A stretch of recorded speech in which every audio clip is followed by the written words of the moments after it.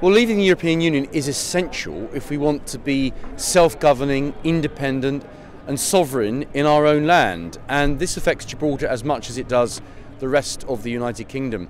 The reality is that the EU is a political union, and gradually it's taking away the right of British people to determine their own future, make their own laws.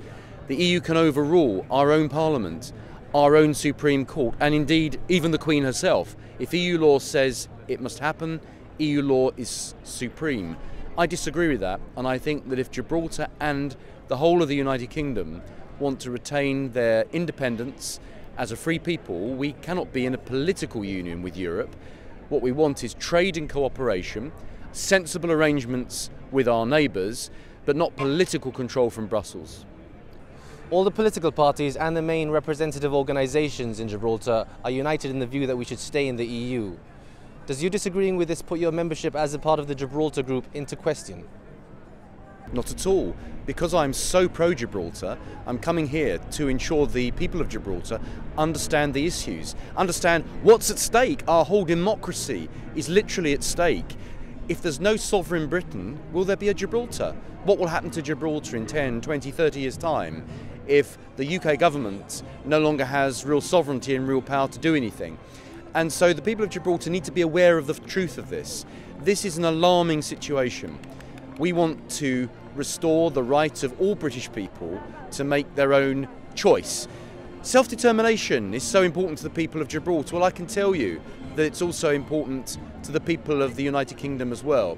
And we are no longer prepared to be part of something which removes our right to determine our own destiny. So self-determination for Gibraltar and for the United Kingdom. Our Chief Minister, Fabian Picardo, has called today's event a publicity stunt. What would you say to that? Well, Fabian has a different view to myself.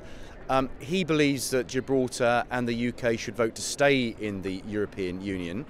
But today is more about informing the people of Gibraltar, imparting the information. Because I'm talking to people around here, they don't understand what's really going on. They don't live in mainland UK and understand just how much power Brussels now has over Britain and how fed up the British people are with this and how worried we are that if it carries on we won't be a sovereign nation any longer. So this is more than a publicity stunt. This is coming here to genuinely have a dialogue with the people of Gibraltar.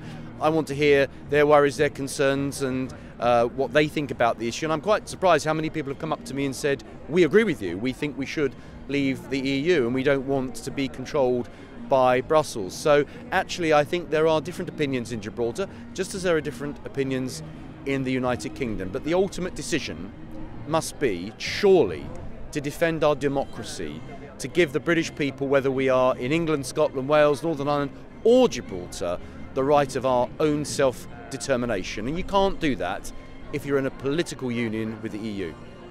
You've mentioned that if Gibraltar vote to leave the EU, we could potentially get an MP in the UK Parliament. Under what authority do you have to say this? Well, this is what I'm saying should happen. I'm not saying this will happen.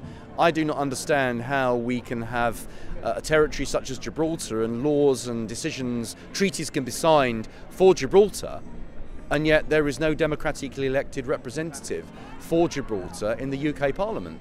I don't think that's democratic. I think that it is high time Gibraltar was given one member of Parliament elected by the people of Gibraltar to be the voice of Gibraltar in the UK Parliament. I'm happy to do it, so are many MPs of all political parties, because we love Gibraltar and we cherish that special relationship we have. But if we believe in democracy, surely the people here should choose their own representative and have the right to speak out in the chamber of the Parliament that has the ultimate sovereign power over Gibraltar. And so I do believe Gibraltar should have an MP. It's long overdue, and I hope that that will happen. I will certainly continue to campaign for it. But realistically, David Cameron is behind the End campaign. Why would he grant us full representation in the UK if we voted to leave it? I can't speak for David Cameron. After the referendum, it's very different politics, whatever happens with the referendum. David Cameron is Prime Minister at the moment. If he loses the referendum, I don't know what the situation will be. He may want to continue, he may go. We'll certainly have a new Prime Minister before too long, because he's already said he's going to stand down before the next election. So I think that David Cameron actually is very pro-Gibraltar. He's been a huge supporter of Gibraltar. And I think if the Gibraltarian people said, we want an MP, I think he would listen. And maybe it is possible. Okay, thanks for your time.